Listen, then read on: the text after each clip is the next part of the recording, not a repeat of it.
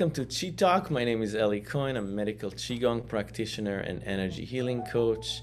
And this Qi Talk is going to be transcribed into the podcast Awaken the Healer Within. We have so many episodes by now, so it's really, really fun. And we're talking about different topics in energy healing and healing yourself. So here we go. And this is kind of like a continuation of what we talked last week. We talked about changing your personality, if you remember, changing your character in a way, or like how to heal and how to change your vibration to attract different things into your life. And so that was the topic, and it actually started from the I Ching, the Book of Changes, the second most important book in Taoism. And there was a paragraph about changing a person's character and relationship to before personal growth, health and healing and happiness and well-being. So let's start with a little bit of meditation, a little bit of energy practice, just as a ceremony to start this process and this talk, so we can kind of all come to the same place energetically. So let's kind of close our eyes, if you will, and come into your body. Just putting more attention into your physical posture. When we come into a body, the easiest way is to come into the present moment, to come into kind of a relaxation place, is to just sense the body, the physical form and shape, the different places, and kind of like scan the body to see areas that feel tight, areas that feel open, without judgment, just kind of like come with a curiosity. It's really interesting between judgment and curiosity. Yeah, we kind of talked a little bit about it last time, but how can we come with curiosity? That really opens up the energy when we are curious without judgment into how we feel. So when we put attention into our physical sensation, we put attention into, again, pain or openness, maybe cold or heat, maybe perspiration, some places in the body, maybe even numbness. Numbness is also a physical sensation. So just see where you are in your physical body. Tingling, there's so many throbbing. And let's connect with the point of contact of your body with the earth. So that would be probably the chairs and the feet touching on the floor.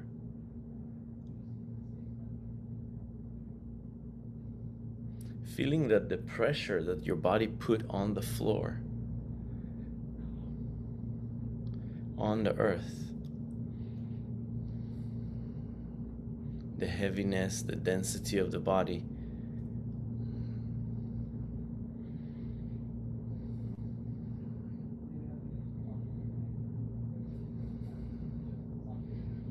And see if you can lift the crown towards the ceiling and the sky.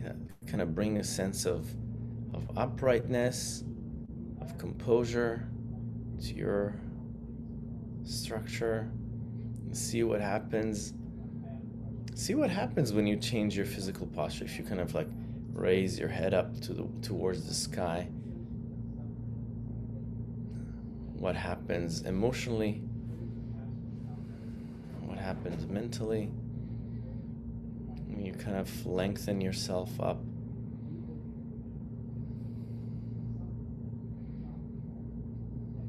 Maybe take a few deep breaths, a little deeper breaths, a little longer breath in from the nose,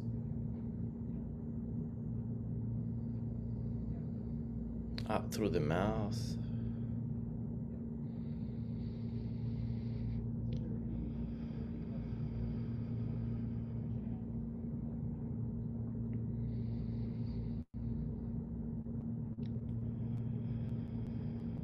and acknowledge also the space around you,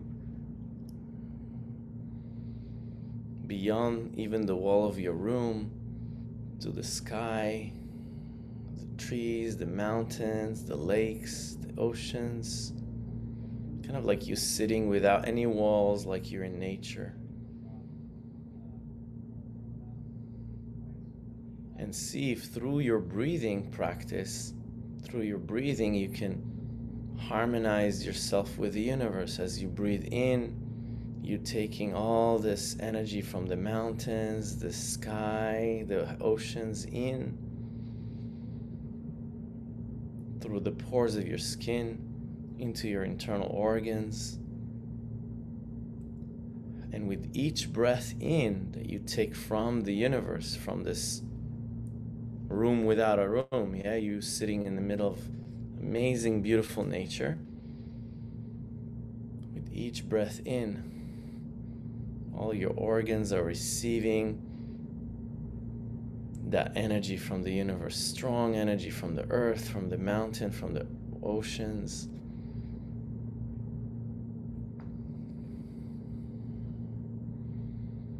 And as you're breathing in, you can say the vibration of the word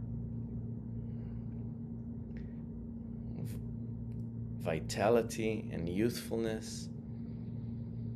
As you take air in, you look at the internal organs and you say vitality or youthfulness or good health.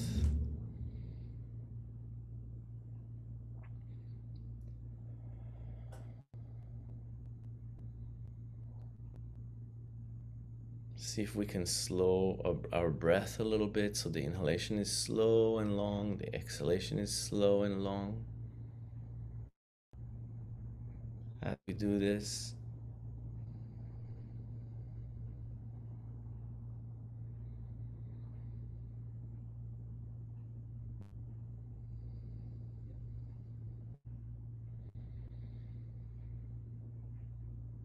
allow the energy of the universe to harmonize all dimensions of yourself, your physical body, your emotional body.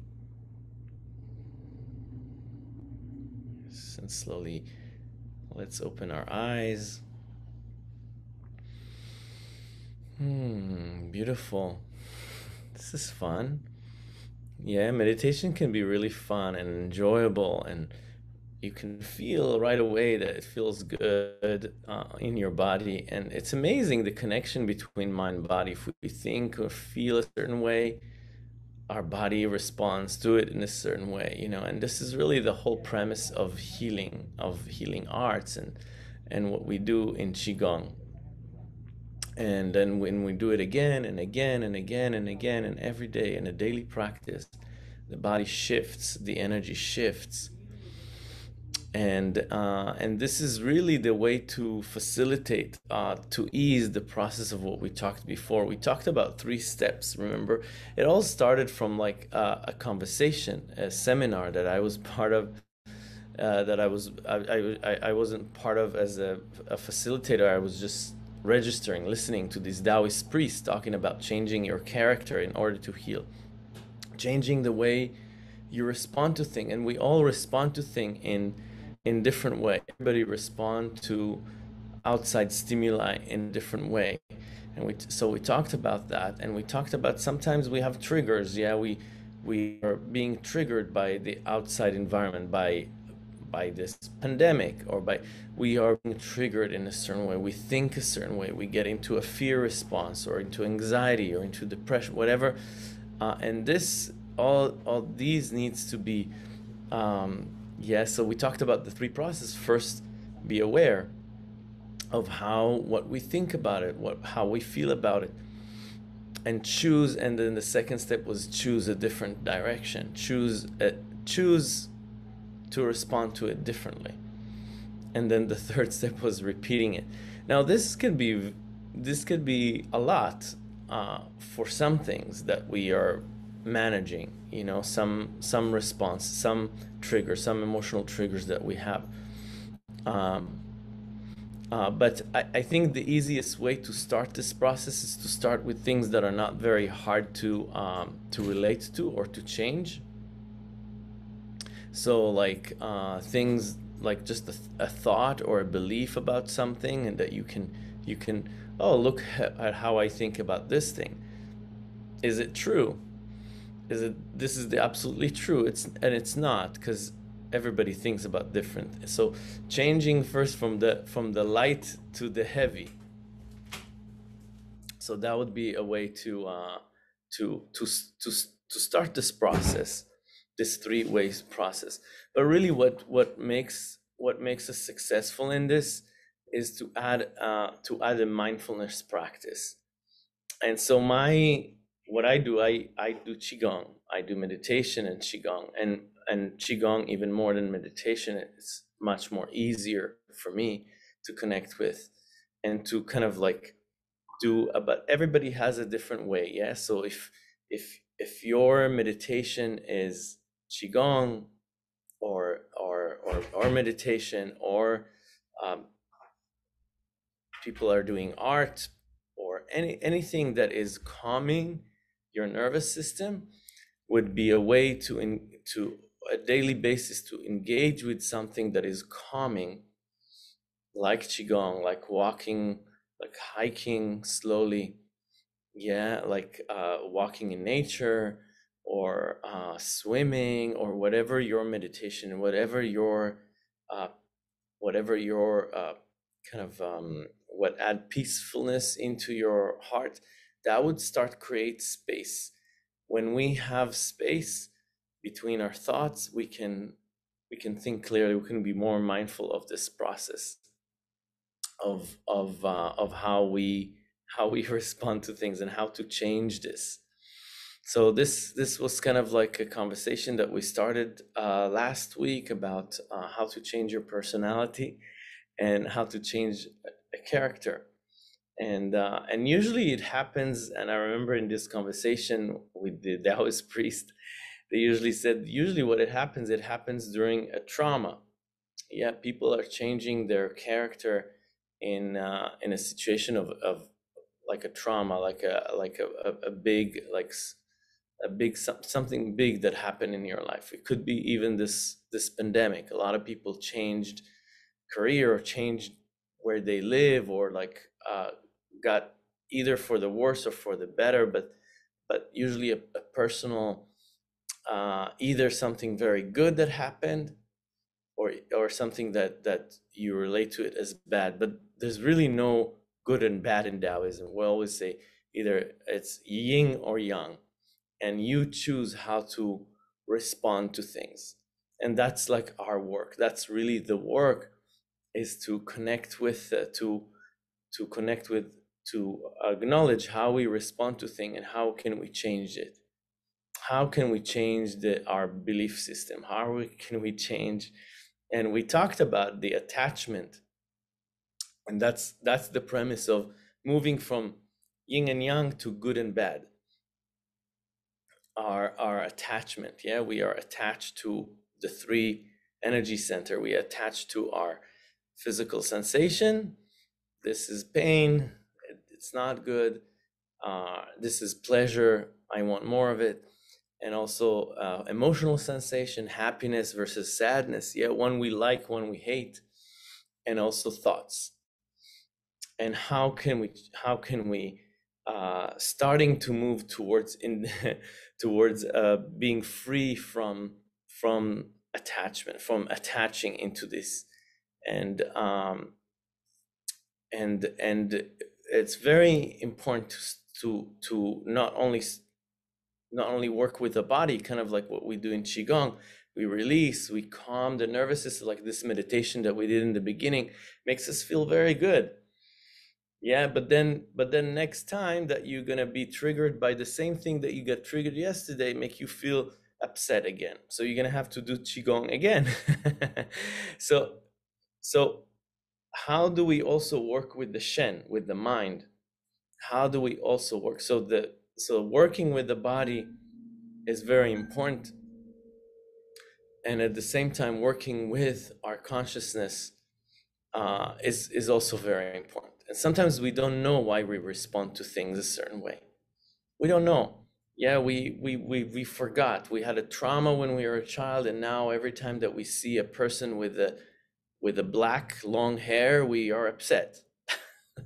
I'm just putting it out there. But we don't know why. But it just like an undertow.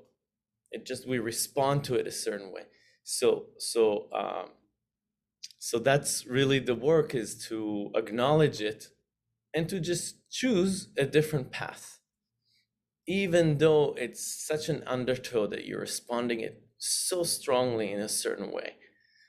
um, and you don't have to go into the really hardcore stuff first. It could be just light stuff that is not very very triggering. But um, but this is kind of like the work that I was, part of this seminar. And this is kind of like the three steps. But the Qigong work, the working with the body, like what we did, this meditation or the movement practice, really helps to create that space, really helps to calm the nervous systems, because everything is connected and related. But working with the Shen, working with the mind, is also very important. So it's kind of like it really comes from both direction. And this is the work, and this is what we want to do. And then one more thing that is very important for this process, and this is a whole conversation, but I'm just going to throw it out there, and I hope I'm not talking too generally, and you know what I'm talking about. But it's it's the whole subject, the whole talk about the comfort zone, and how do you challenge your comfort zone. And this is kind of like tie into it. Yeah, because we always want to stay within what's is familiar and the comfort zone. And this is the same reason that people stay in situation that they suffer in. Sometimes you talk and there's a woman that is getting beaten by her husband, and she stays there for a long period of time. I mean, just this is very extreme. But like, why do you stay there? Because this is familiar. There's the good, the bad. She just knows what good and bad, and she prefers to stay. And this is the whole premise of the comfort zone. We are comfortable, and where we are, we know the enemies, we know the good and the bad, when we don't want to step out of where we are. And part of the work is like, how do we step outside of um, what is known, even the responses of the mind, what is known. And and so and so that's it's a little bit more of a Buddhist Qigong practice, by the way.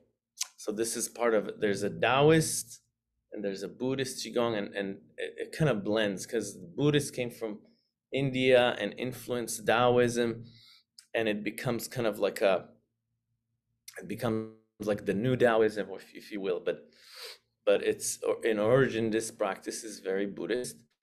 It really influenced the Tao and kind of mixed with it and create, so that we have Buddhist Qigong, we have Taoist Qigong. This is kind of like a little bit more Buddhist in nature. Uh, so there's a lot there. There's a lot there that we can talk about. But this is kind of like it's so important to work with the body. So important. It's very important to work, because sometimes when you're very cerebral, you get lost. And working with the sensation, working with the body itself, and this is really what Chinese medicine is based on, is not being too cerebral, is actually working with the body. We can work with the body to open the heart. We can work with the body, we can work with visualization, we can work with all of these tools that we have, like what we did in the beginning meditation, to feel better, to feel empowered. And and it's so very, very important to tie this work into the work of working with Shen. So we have Qi Gong and we having Shen Gong. Yeah, working with consciousness and working with the Qi. And they both kind of support each other. So this is kind of like what I wanted to introduce today, and the both the work with this and with that, and I think the hardest work here is stepping out of the comfort zone. It's really stepping out of the comfort zone, and we all really love our comfort zone, and we kind of unaware of it. You know, we until we question it. And this is the work with the Shen Gong work, like questions and choose something else, a different response to where you are. This is starting to kind of work with with uh, with stepping out of the comfort zone and putting yourself in spaces that are new. And what happens when you do that? You're expanding. You are in a place of growth. Because what happens is we grow older and older, the energy shrinks and shrinks. And we are becoming less comfortable in things that we were comfortable before, until we only comfortable sitting on the sofa. That's all. And even stepping out of the house is too much, you know? So that's what happens when you grow older and older. In the Qigong, they say the energy shrink, and we have to expand our energy. We have to go out of our comfort zone. We have to put ourselves in uncomfortable situations sometimes and do things that are, and these places where we go out of the comfort zone, we actually can expand our comfort zone. So our comfort zone is here, but when we starting to go out of the comfort zone, all of a sudden, after a while, the comfort zone grows. So we are able to, and this is we call this conditioning. You know, even in martial art, we call it conditioning the body and conditioning the mind. It's the same. It's the same exercise. You're lifting weights, lightweight, and then heavier weight, and heavier weight, and all of a sudden you can lift more.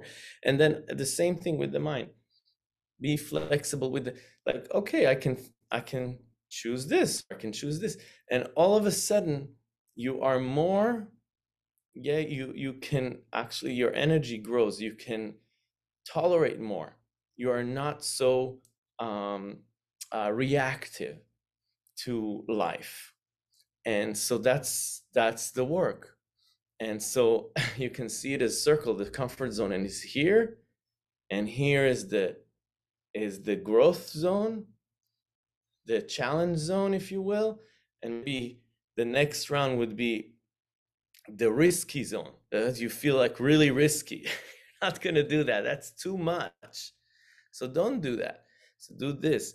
But then over time, risky zone would become the new challenge zone. And that's kind of like a little bit on on on the comfort zone, and how important it is to stretch ourselves to a new territory. Okay, I think I'm gonna leave it at that. Just to leave a few minutes here for anybody that wants to share. What do you think about this whole talk? There's a lot there. There's actually many subjects, but um, anybody wants to add something to? Hey, yeah, Gail. Yeah, come on, of course. Go ahead. Of course. When I was counseling, most people want to know, who am I? And it can be capsulized in, what do you say, what do you think, and what do you do? And of course, you mentioned movement. So you are encompassing all of your learning into those three aspects. Who am I? What I say, what I do, and what I think. And it's a choice. And most people are uncomfortable with uncertainty. So it's a matter of, for me, being willing to rest comfortably with uncertainty. And you mentioned curiosity. And that is another quality, rather than to reject or reframe, I call it the power of possibility. What's possible? Because that would be expanding your belief system. And again, I'm only rephrasing what you're saying in a different paradigm, but it's one and all. And what I'm learning from you, Ellie, is that the West is merging with the East. And we're finding an interlinking and an interlocking of two philosophies. And I thank you for your teaching. Oh, thank you so much. Yeah, I think that you're saying the same things in a different way of seeing it. I think you're coming from maybe a different paradigm, but we're all talking the same language after all. Um, Thank you for that. Yeah. So, who else wants to say anything or to add anything to it? Marty, no, not today. Marty, okay, go ahead. Oh, no, can you hear me? Yeah, Last, yeah, of last, course. Yeah. last week I was choppy. I know, no, now it's fine. Yeah. Okay. So You know, far. this rings I mean, this is what I've been trying to do most of my life. My kids always say to me, Mom, step out of your box, you know? And I mean, it's interesting because of the pandemic. I think we've all been needing to calm our bodies and figure out a new path to go forward.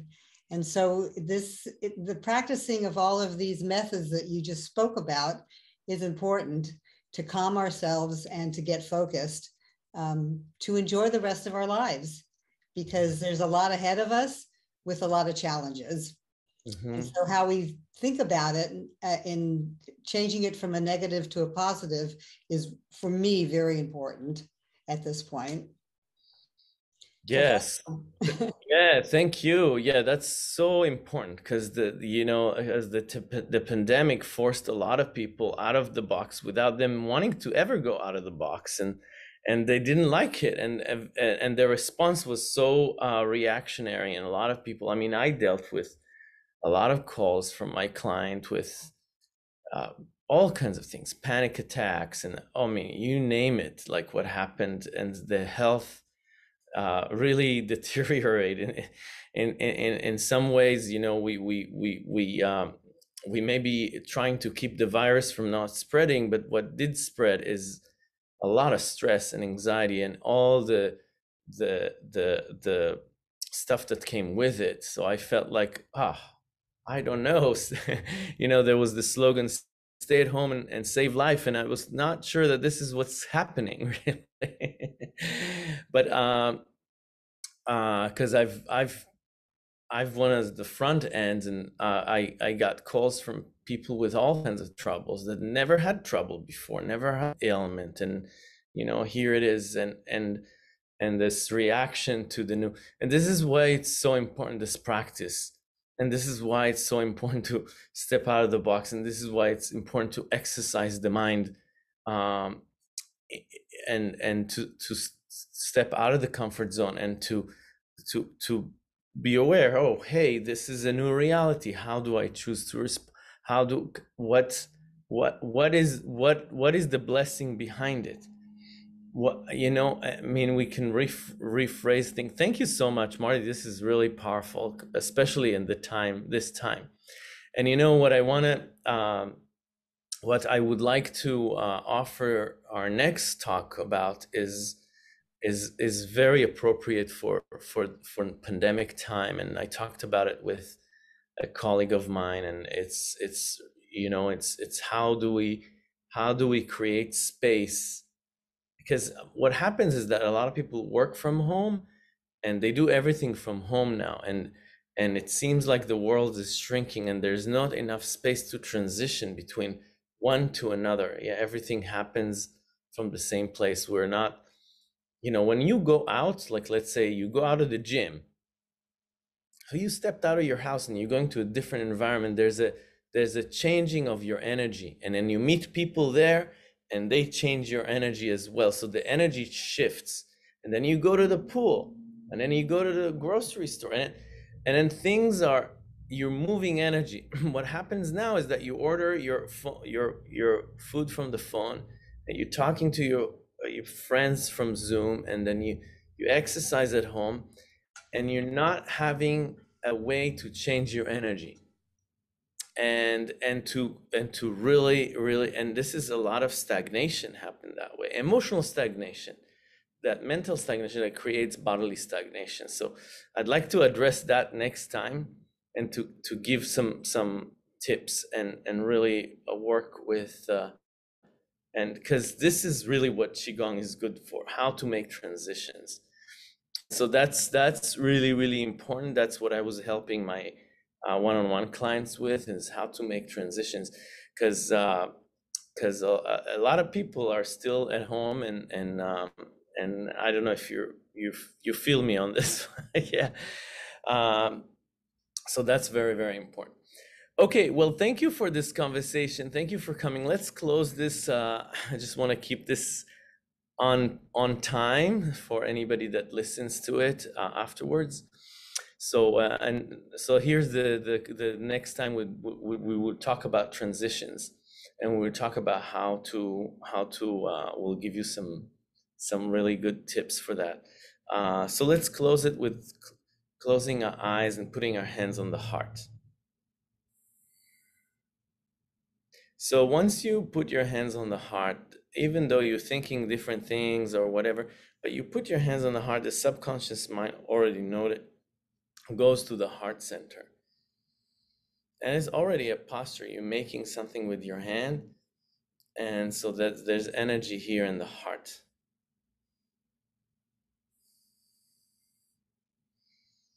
And just stay in this position. And again, kind of like what we did in the beginning of the practice, just acknowledge your physical form and shape of your body,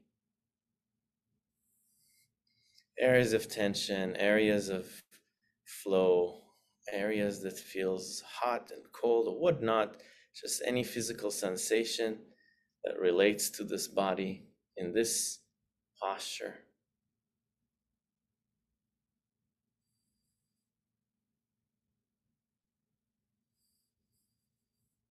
And move your energy to the heart.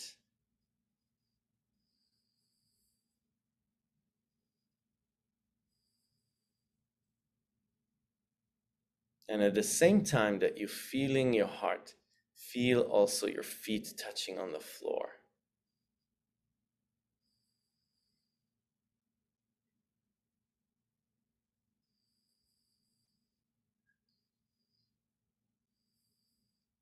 So the fire element is the heart, and the earth is yin energy, is grounding the fire in the heart.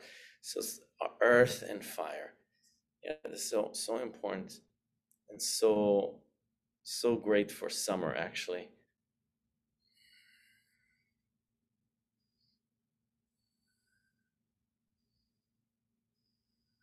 So feeling the feet, feeling the heart.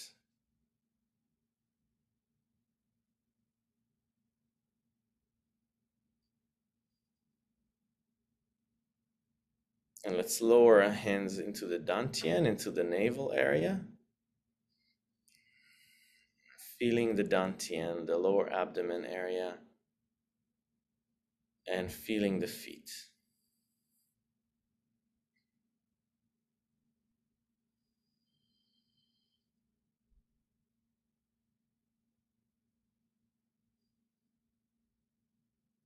Lower belly and feet. Breathe deeply.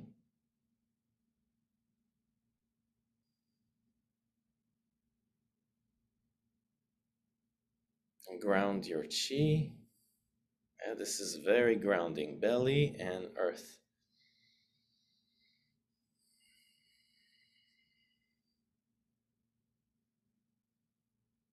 And see if you can take something out of this talk today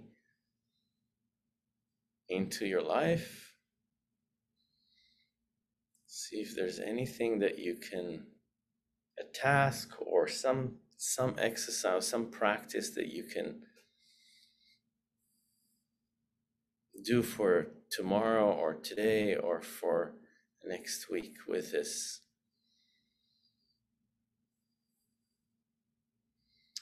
Nice. And let's open the hands, open the eyes. Beautiful. Thank you so much for joining me. Let's meet next week and talk about transition and kind of relate it to this time that we are all sitting at home doing everything from home. All right. Thank you so much, guys. Really, really appreciate your participation and coming here. Thank you, Corinne. Thank you, Gail, Marty. Thank you, Edward. And see you next time. Bye.